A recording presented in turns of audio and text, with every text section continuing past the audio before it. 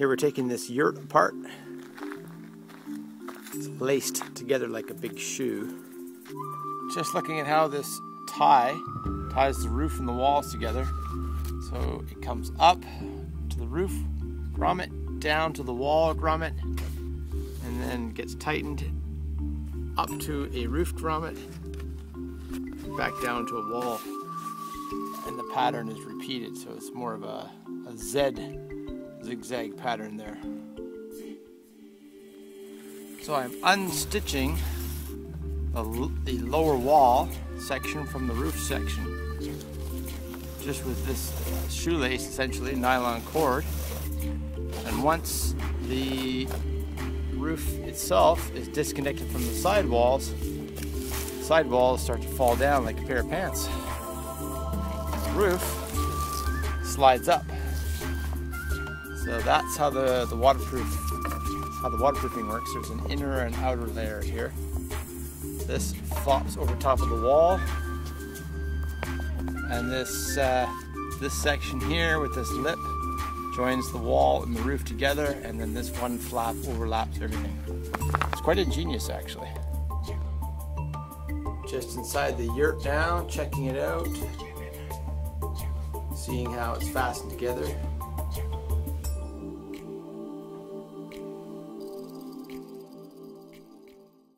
Getting to the roof bit here.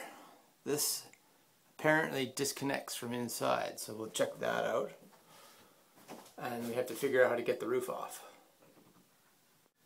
Just taking a look now on the inside of the yurt, there's this lattice arrangement zigzagged through the whole wall system. And there's this cable that runs around the interior perimeter. And the walls seem to hang on it from this string here, and that's every, I don't know, 6 feet maybe. And this cable is actually, looks like it's maybe under quite a bit of tension there.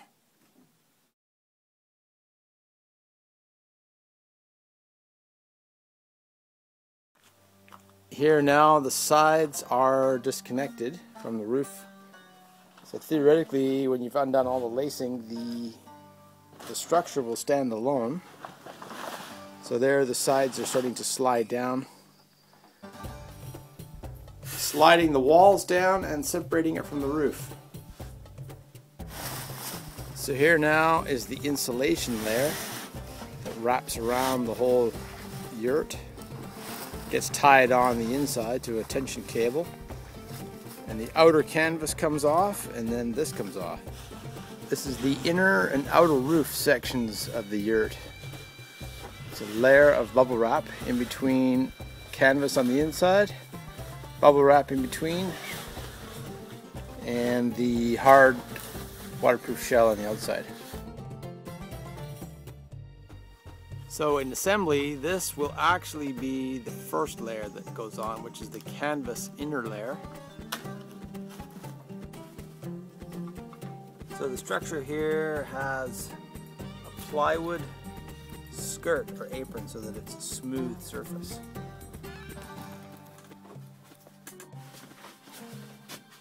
This is the ceiling, which is the actually first layer that gets installed once you have your frame up. Canvas inner layer. Here's the yurt structure before any canvas is installed.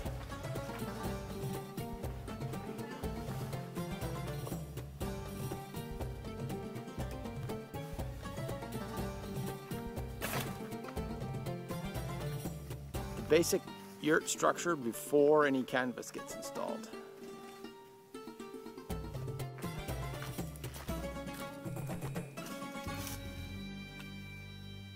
So the rafters here just have a simple notch in the end and a dowel into this dome. Roof structure down, and now this cable comes out.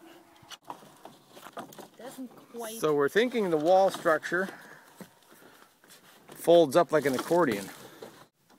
Believe it or not, this small cylinder opens out to the entire wall structure.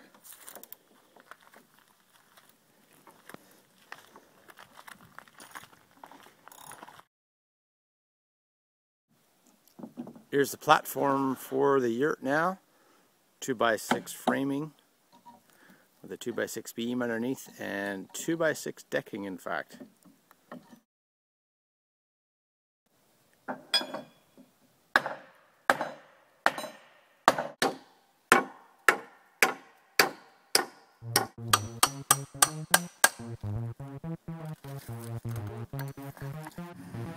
"12-foot diameter yurt, fully loaded on our utility trailer. That's the walls and the floor, and the truck has all the decking and the canvas.